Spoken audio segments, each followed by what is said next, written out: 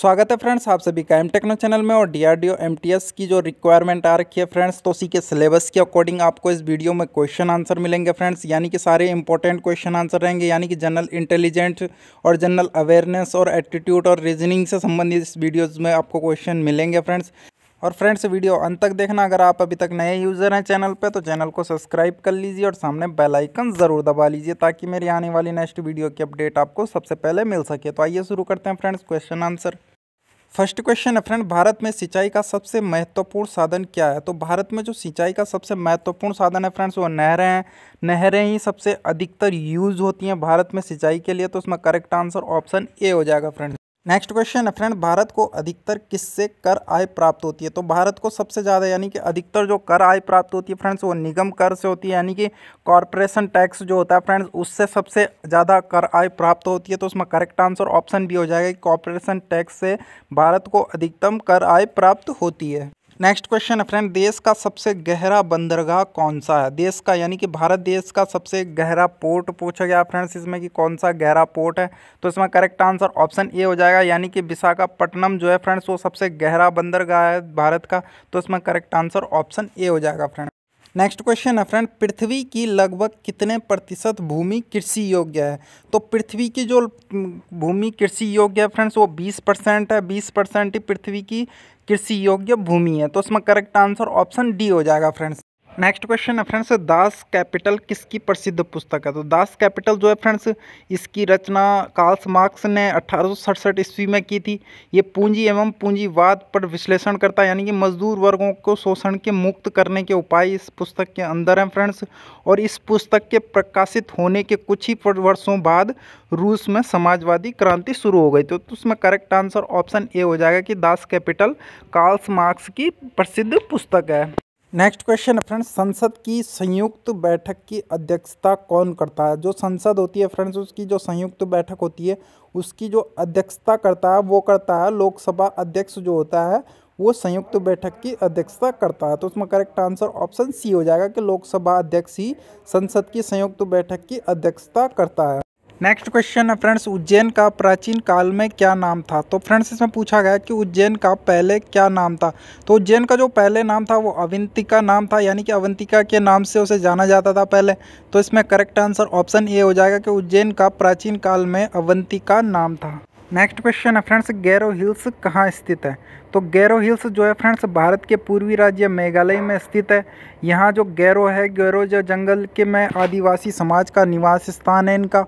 और ये छोटे छोटे पर्वत श्रृंखलाएँ हैं इसमें, और घने जंगल और वन जीवनों के रहस्यमय के लिए ये पर्वत श्रृंखला जानी जाती हैं, गैरो हिल्स जानी जाती है। तो इसमें करेक्ट आंसर ऑप्शन डी हो जाएगा कि गैरो हिल्स मेघालय में स्थित है। नेक्स्ट क्वेश्चन है फ्रेंड, दुनिया का पहला 3D मुद्रित जेट इंजन किस देश ने विकसित किया था? तो दुनिया का जो पहला 3D मुद्रित जेट इंजन था फ्रेंड्स वो ऑस्ट्रेलिया ने जो है विकसित किया था सबसे पहले। तो उसमें करेक्ट आंसर ऑप्शन बी हो जाएगा कि ऑस्ट्रेलिया ने दुनिया का सबसे पहला 3D मुद्रित जेट इंजन का विकसित किया था।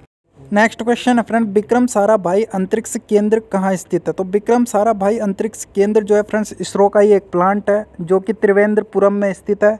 यहाँ से ये स्पेस यानी कि स्पेस के उपग्रह के बारे में पूरी डिटेल्स रखता है। तो उसमें करेक्ट आंसर ऑप्शन ए हो जाएगा कि त्रिवेंद्रपुरम में ही विक्रम साराभाई अंतरिक्ष केंद्र स्थित है। नेक्स्ट क्वेश्चन है फ्रेंड, निम्न में से कौन सी एक संख्या 3 से विभाज्य है? यानी कि इनमें से कौन सी संख्या है जो 3 से विभाज्य है, यानी कि 3 से जिसमें भाग जा सकता है? तो उसमें करेक्ट आंसर ऑप्शन डी है फ्रेंड्स, यानी कि 40,06,020 को 3 से विभाज्य किया जा सकता है। तो उसमें करेक्ट आंसर ऑप्शन डी हो जाएगा फ्रेंड्स।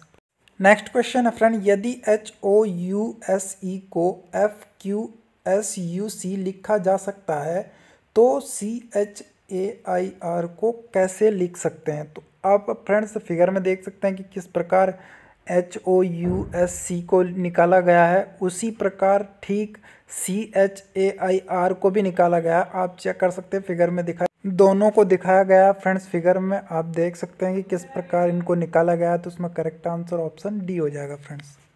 नेक्स्ट क्वेश्चन है फ्रेंड, मछली जैसे जल से संबंधित है वैसे ही चिड़िया किससे संबंधित है? तो मछली जैसे जल से फ्रेंड संबंधित वैसे ही चिड़िया आकाश से संबंधित है। तो उसमें करेक्ट आंसर ऑप्शन ए हो जाएगा कि चिड़िया का संबंध आकाश से है। नेक्स्ट क्वेश्चन जो है फ्रेंड्स, ए बी का पुत्र है जबकि बी और सी एक दूसरे की बहन है। उसी प्रकार ई सी की माँ है। यदि डी ई का पुत्र है तो डी ए का क्या है? तो निम्न में से बताना है फ्रेंड्स कि कौन सा कथन इसका सही है, यानी कि डी ए में ए का क्या है। तो डी ए का जो है फ्रेंड्स मामा लगेगा, तो इसमें करेक्ट आंसर ऑप्शन ए हो जाएगा कि डी ए का मामा लगेगा। नेक्स्ट क्वेश्चन है फ्रेंड्स, एक लड़की अपने घर से निकलती है। पहले वो 30 मीटर उत्तर पश्चिम दिशा में चलती है और फिर 30 मीटर दक्षिण पश्चिम दिशा में चलती है, फिर वो 30 मीटर दक्षिण पूर्व दिशा में चलती है।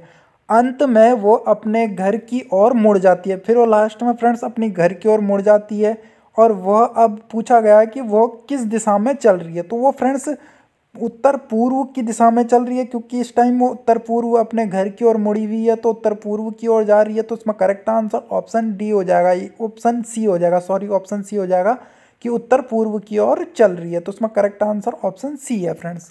थैंक यू फ्रेंड्स वीडियो को अंत तक देखने के लिए। अगर आपको किसी क्वेश्चन में कोई डाउट लगे तो फ्रेंड्स कमेंट बॉक्स में कमेंट करके ज़रूर बताना। और फ्रेंड्स अगर लाइक शेयर सब्सक्राइब ज़रूर कर लेना फ्रेंड्स। मिलते हैं फ्रेंड्स इसी वीडियो के नेक्स्ट पार्ट में।